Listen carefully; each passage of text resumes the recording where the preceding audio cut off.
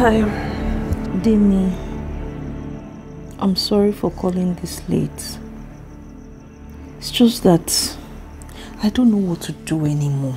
Can you believe I just had the dream again? The same dream? The exact same dream. Wow. Don't you think we need to look a little deeper? What do you mean? Like, maybe our interpretation of this dream isn't accurate. Demi, I know how God speaks to me. I mean, I've received countless direct instructions from the Lord before. What if this one is symbolic? Okay, let's revise it. You are tending to some beautiful flowers in the garden. You are wearing a gardener's uniform. And someone who looks like the owner of the garden comes to you to give you the cap of the uniform. Am I on track? Yes, but that's not all. I then tell him I don't need a cap and bring out a scarf to tie my head instead. The man doesn't leave me. He insists I use the cap. Demi, I can still hear the echo of his voice in my ears. And this is the third time I am having this dream, Demi. The third time. And you've been covering your hair for how long now? 2 months. 2 whole months. Demi, I cover my hair to the bathroom. I cover it to sleep. I cover it to the kitchen. I practically cover my hair everywhere. My hair is already even smelling. No, please. Don't make light of my consecration. I'm sorry. I respect your sacrifice, really. But let's just trust God for the interpretation of this dream. Oh. Could it be I'm not covering it well enough? Could it be? Okay, I already had a different covering that wasn't appropriate for what I was wearing, right? And the man gives me another one to cover my head that was appropriate. I need to go shopping. Different covering. That makes sense. That makes sense. Let's just trust God for clarity. Alright? So please leave my phone. I want to sleep. Okay. Sleep tight. Thank you.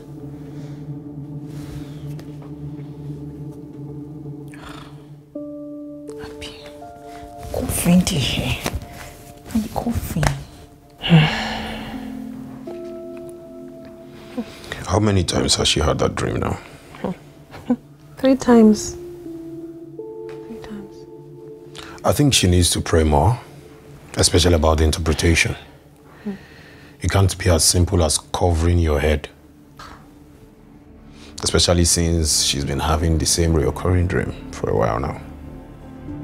Yeah, it does. It makes sense. Can't be just...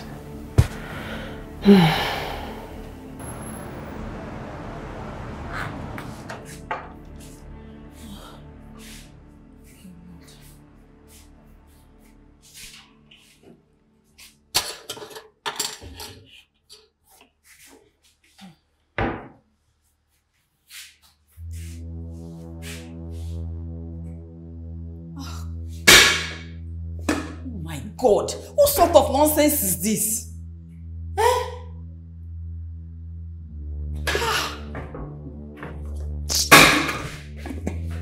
Sasa, listen to me. This notice is way too short now. It's way too short. Consider us now. Consider us too. How do you increase the rent and tell us that it's going to commence immediately? Who does that? Mr. Landlord. No, Mr. Landlord, listen. Mr. Yeni, listen to me. Listen to me. I work with a yearly budget. And this has already exceeded my budget. Hello? No, wait.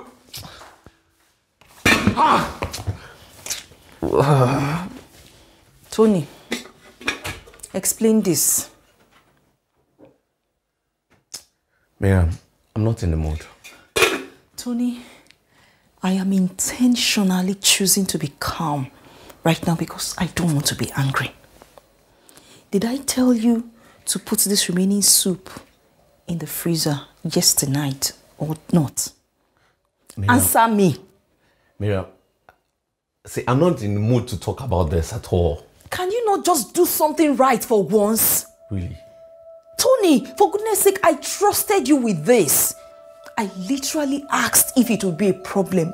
You said no. Now, the soup is bad because of your ignorance. And the annoying thing is that you would never take responsibility. That's the problem I have with you. Can't you just be a responsible husband for once?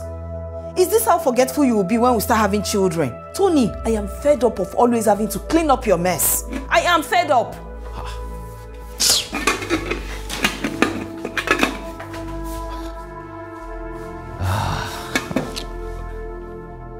Why do I even bother?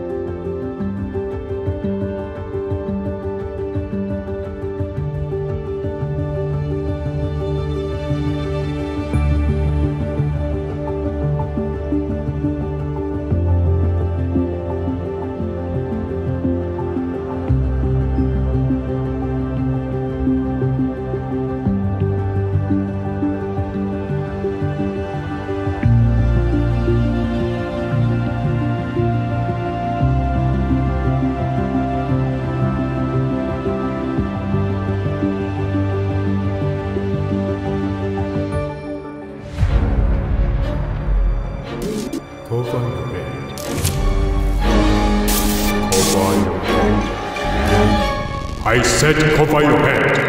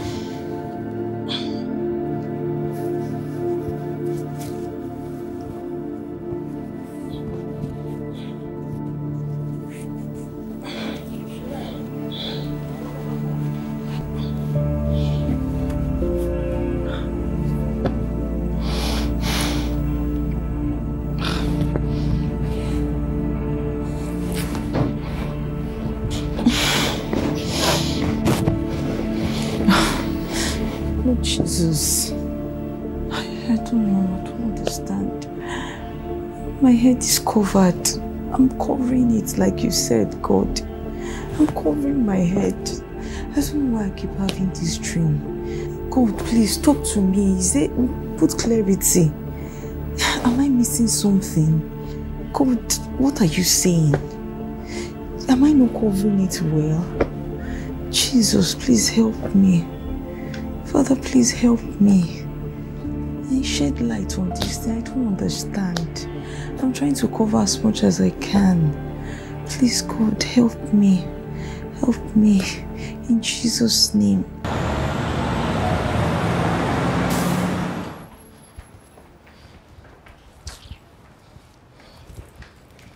Mimi. I promise I'll return your money. I'll return your money. What more do you want, Tony? What more do you want? Miriam, fine. I know you were saving up for the online college tuition. I know. Is that even the point? Wait, Miriam. Miriam. I'm sorry you had to pay. I'll have paid the money myself. But you know I can't spend anyhow now. I'm trying to raise up for the additional rent. And what? Tony, and what? Do you realize it was your ego that caused what just happened? I warned you, didn't I? I warned you to drive carefully. But you will not listen. And not only did you end up splashing muddy water on an innocent man, you almost caused us an accident. But you know it was not intentional. The brake failed. Whose fault was that? Whose fault was that? Have I been the one driving the car? Who should know better about the car, you or me? Why weren't you more cautious? Look at what you did to someone's car. And unfortunately for us, of all the cars on the road, you didn't see anyone to hit. It was a Range Rover that you went to hit, Tony. A Range Rover! Okay, please, let's just calm down. And let's just be grateful that nobody got hurt or injured. See, it was a serious collision. Fine, I agree. You told me to chill. But I was just trying that we should rush up because we were late for the program. We are there now. We are the program, right? Look, I am grateful to God. Yes, I am. But the point is that because of your arrogance and pride, you cost me the money I've been saving. Why do I have to keep paying for your shortcomings? Why? To repair that car and the bumper, the side of the car and the bumper. We were billed 400,000. 400,000 naira. Tony, and we have not repaired our own car. Why can't you pull your weights? Aren't you tired of always slacking? Why? Why don't you ever do the right thing? Why?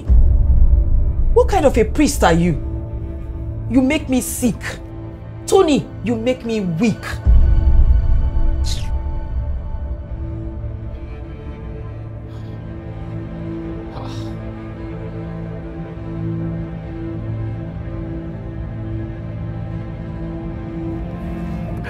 I'm trying. Yes. I'm trying.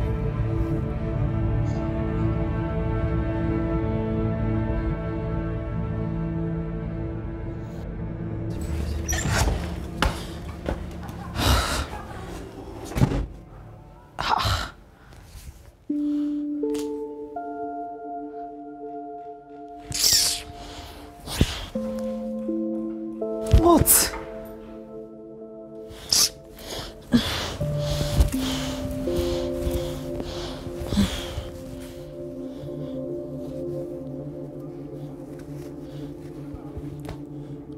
How can this man just keep...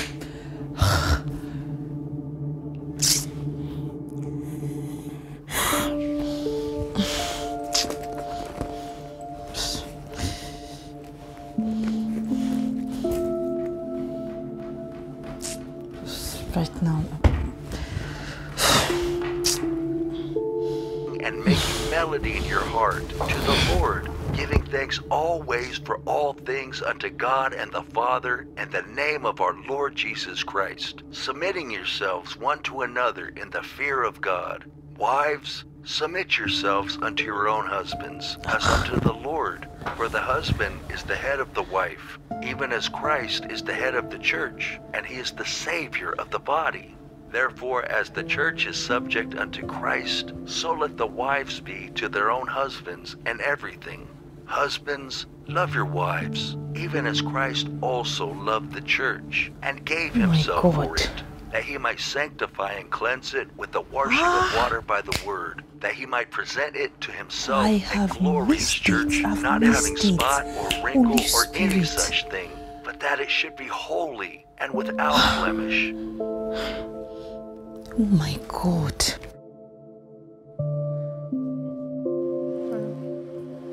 Demi, I've gotten it. I have gotten it. Calm down. Wait, Mimi, calm down. You've gotten what? It is in Ephesians chapter 5 verse 22 to 23. God, how could I have been so blind? It's there. It is there, Demi, as clear as day. I mean, how could I have missed this for so long? Wow. Have you seen it? Have you seen it? Thank you, Holy Spirit. Demi, God has been speaking. God has been speaking. I just chose not to listen. Cover your head. Miriam, there'll be times the head will not be in his best state. There'll be times his state of heart will not be in the most perfect form to take responsibility or even make amends. I see it now. Demi, I see it. I mean, if your head was always going to get things right, the Bible wouldn't instruct you to cover them, you know? I mean, this is why two are better than one. Not for the man to play Alpha and Omega, but for the battle tactic to be solid. What do you mean battle tactic? Okay, when an army goes to war, we have the defense position and the offense position. When those in the offense position are, attacking the enemy and firing darts at the enemy, those in the defense position must be intentional about securing the safety of the soldiers. And in marriage, these roles switches between the husband and the wife. So, sometimes when the husband is in the offensive position, the wife is in the defensive, securing the home from counter-attacks. Remember what we talked about in the last Sisters Fellowship? Wives are gatekeepers. And gatekeepers do what? They keep the gates. They secure the territory. Wow.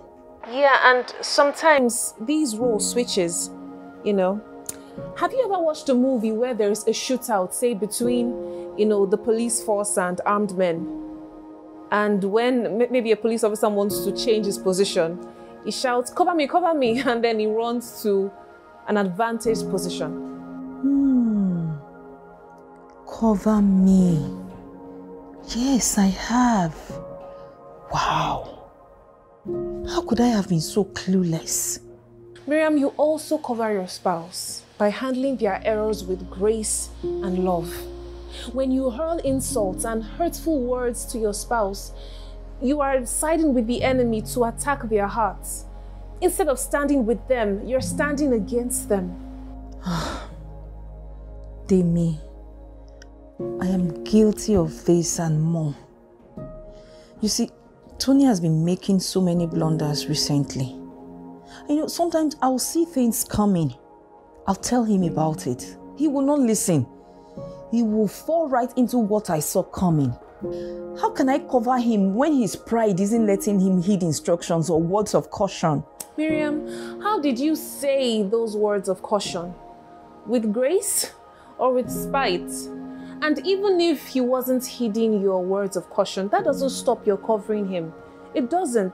We have to cover our partners in prayers as well. When you notice a level of pride that is detrimental to the family, what are you supposed to do? Talk to him about it. And then what? Take it to God in prayers. Yes, that is the primary way of covering for your spouse. Miriam, when last did you pray for Tony? When last? Can I give you one last point? You're supposed to write book. I'll keep that in mind. You cover your spouse by supporting and submitting. Those are 2 points though. I thought to add an extra one. Thank you, Demi. You know, I know for a fact I haven't really been intentional in this area. Once he messes up, I just look the other way or make it clear to him that I told him it was going to happen. I haven't exactly been supportive. Thank you for this. Thank you.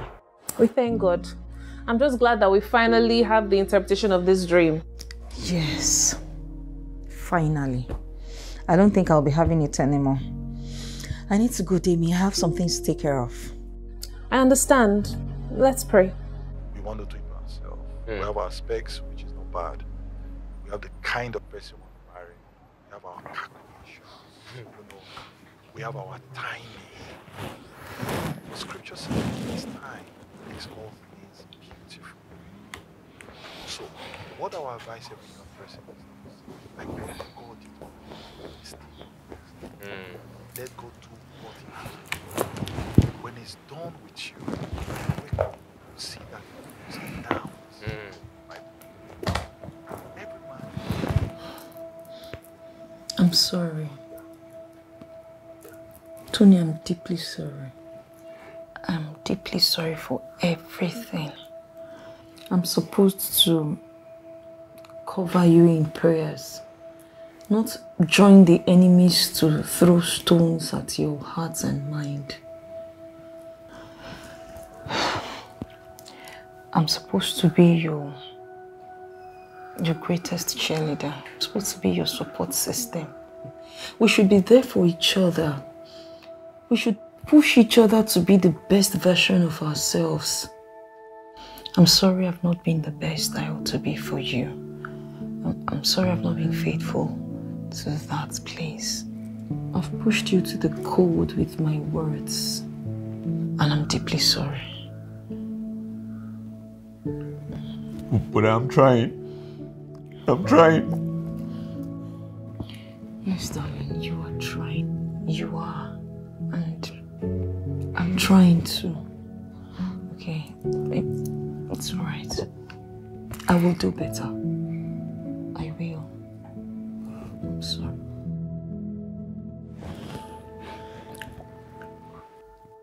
We'll also do better.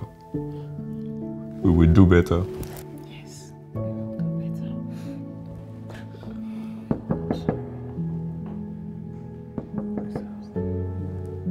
Just a minute. Who is that?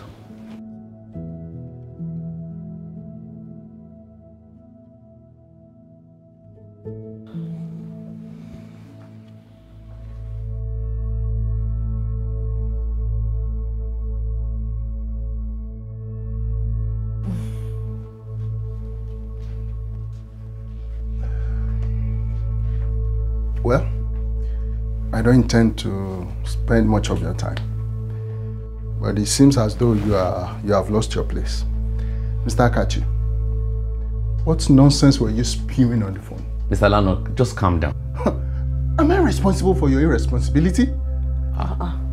What is my business with the economy? Am I the one who caused the economy to nosedive? And so what? What if you paid your 450,000 last week?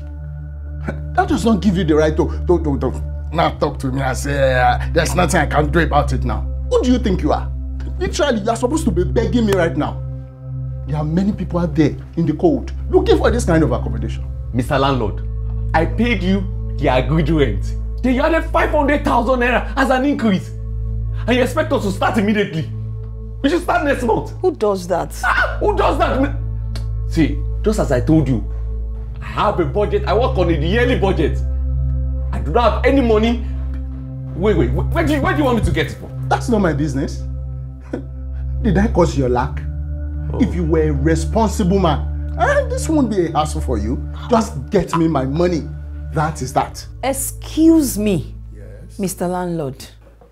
Thank you for your constant consideration for this family. God bless you. But you see, I will not sit here and watch you insult my husband. You have no idea how this man sacrifices for this family on a regular. You do not have the faintest idea how many projects he ventures into so that we can have enough. Look, concerning your money, you will get it when we have it, as this was not what you told us prior this year. And if you don't think so, I still have the documents you gave us concerning our tenancy, in which it was clearly stated that in the event of an increment, we will be communicated 1 year before its implementation. So what's all this? What document? Would you want me to send it to you on WhatsApp? Never mind. But you know, the economy has changed everything. Mr. Landlord, the case of the economy affecting everything was never stated in the documents you both signed. All right? And don't forget, I am a barrister, so I counsel you to think before taking any action. And once again, thank you so much for constantly considering this family. God bless you. It's all right. I will personally go over your document of tenancy again. In any case, have a good day. Have a good day. Imagine. Madam Barrister! Thank you. See, that man can be very humble. I saw him come with shoulder pad on his shoulder. I saw the Imagine. You see the way he was calling me. All his shoulder pad now. Thank you. Thank you for always defending our home. It's my job. Yes, I know it's your job, but all the same, thank you for doing that. And I am willing to give each of us time to grow into our roles as husband and wife, as head, And as the body. as priests. That's great. That's enough. That's enough. See, I just think that we should just pray. Yes, we should pray.